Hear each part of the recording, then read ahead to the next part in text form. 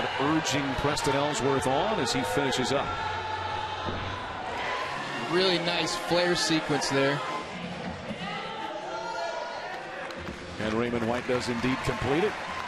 He's got a solid swing, way above the handles on his swing, and just clean, solid gymnastics. Starts off with a very difficult Maltese push to plunge.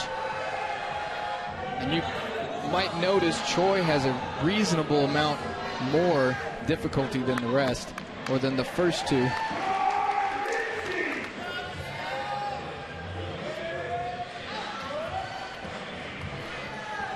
Stell's dismount. Just a little hop there, but a good routine for Chris Stell. It actually does. It's been a pleasure to be a part of the entire program.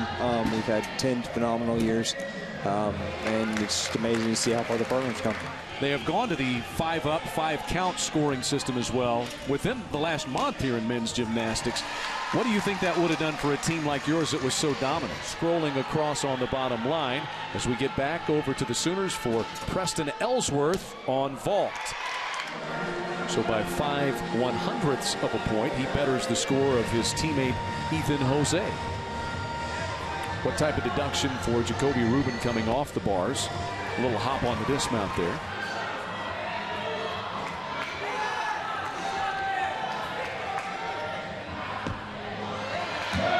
Good routine for Preston Ellsworth. He was an All-American on this apparatus last year.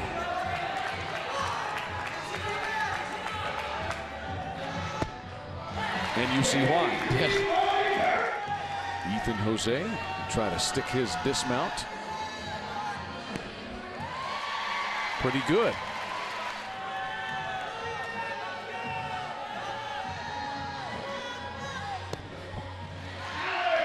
One step back on the dismount for Alec Robin, but has wrapped up the meet as we hit the final apparatus. Not much wrong with that one, was there? No, there wasn't much at all. So right now, Red Kemper's score stands as the highest on high bar. Does Clement have a chance to better that? The final results here is Oklahoma wins by a wide margin.